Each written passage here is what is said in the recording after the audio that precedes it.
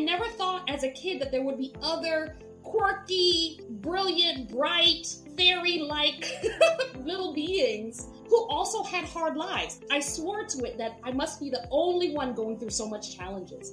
And so for me today, I feel like if I'm in spaces where I feel genuinely like, oh my gosh, I'm the only one who gets it, it can be hard. So you kind of have to find intentional spaces to feel like you belong. And so that's why that's so important to me, is to create them. But I have to remember, I'm in a friendly universe. People actually want to get to know me. If I, in my mind, tell myself otherwise, then my inner child is like, oh, no one's gonna get me, right?